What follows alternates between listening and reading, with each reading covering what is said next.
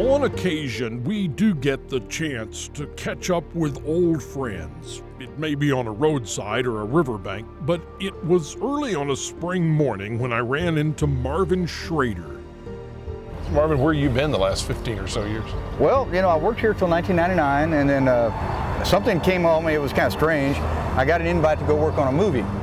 And of course, that's, I guess, every kid's dream to get in the Hollywood business. And so I jumped at it. I went and worked on a film over in South Carolina that was kind of interesting. It was a film about the American Revolution called The Patriot.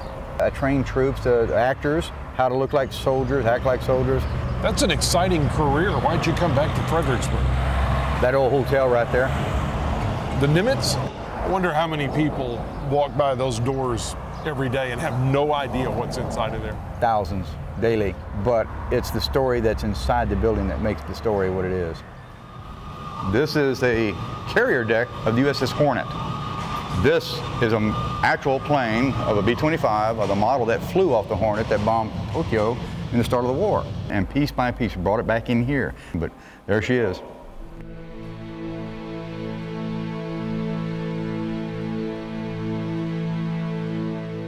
Chester Nimitz. Although his is far from a household name, a quiet, reserved boy from Fredericksburg, Texas, joined the Navy, rose to the rank of admiral, and became one of the most important figures in modern history. Admiral Nimitz had the largest command of troops than anybody did in the World War at the time. Over 2 million men of his command, Navy, Marine, Coast Guard, Merchant Marine, Army. And his job was to get to Japan, so he had this large command to do that. You know, when they built this museum, he said, you can build a museum, but don't name it after me. Build a museum and name it for the men and the women that served with me in the Pacific Theater.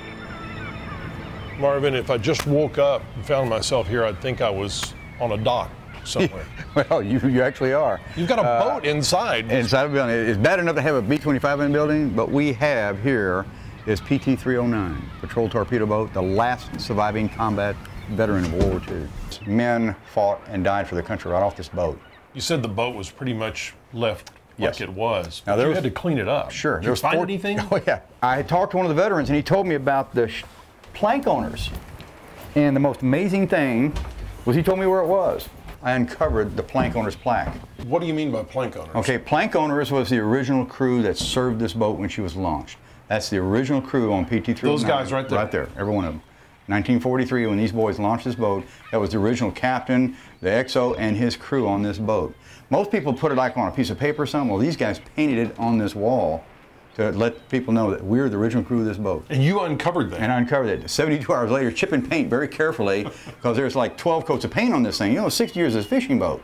And it's got paint, But again, this building, this part of the structure is original. It was never modified. We knew if we were going to tell the story about the Pacific Theater of Combat, we had to put the Pacific Theater battlefield here. So what we did, we built an actual replica of a beach that we would have fought on in the Pacific Theater. We're on a Pacific island, right? We're on a Pacific island right here. What we've done here is recreate a small island in the Pacific called Tarawa. It was the first hostile opposed beach our Marines attacked during World War II.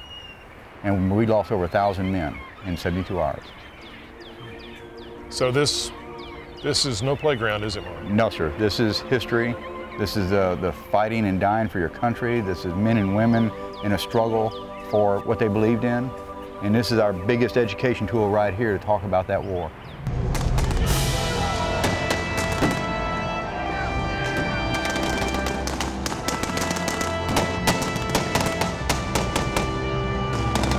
You can see it, you can hear it, you can feel it. You know, there's no mistaking when a Sherman tank at her 60 tons runs by you.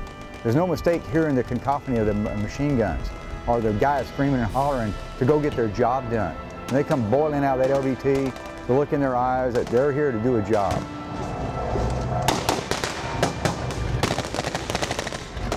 I cannot replicate the feelings, the energy, the ups and downs of combat, and we probably don't want to. But what I can tell you is this. When you see those guys out there running through the blank fire and the explosions going off, they're all Hollywood, and to realize 60 years ago plus now, men and women did that for real.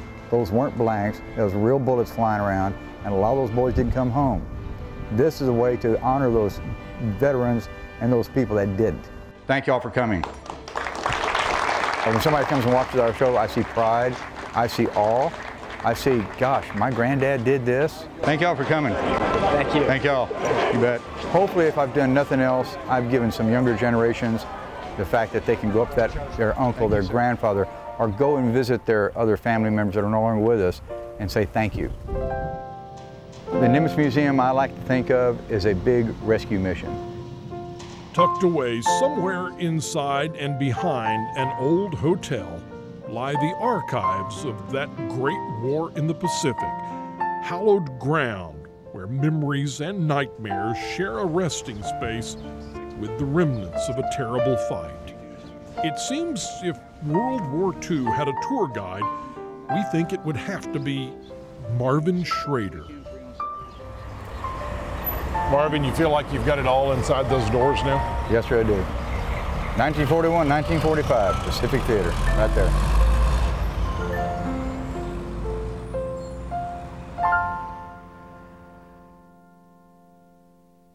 Thanks for hopping in and traveling with us. Now click the subscribe button for more videos like the one you just saw.